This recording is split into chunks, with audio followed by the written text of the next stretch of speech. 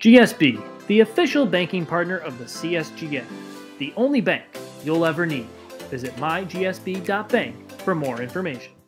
It's moving day at the 89th Connecticut Open presented by GSB. And after 18 holes today, the field will be cut down in order to decide a winner tomorrow afternoon.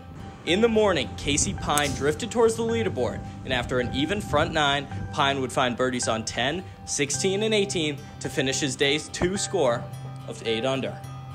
In other action, the same group saw Brett Stegmeyer, who had this long putt to get birdie on 14, and David Pastore, who shot a 66-5 under on the first day. Stegmeyer would have a solid back nine and finish tied with Pine at 8 under.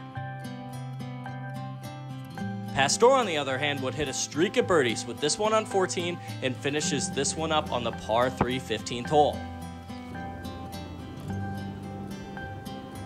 Pastore had a birdie look on 18, but will have to end his solid day with a par.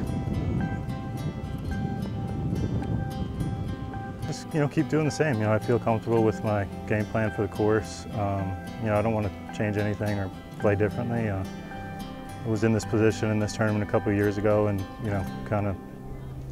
I still need to play well tomorrow, to do what I want to do. So, to the afternoon, where two-time defending champ Peter Ballo, he came into the second day as the co-leader with a first day 6 under.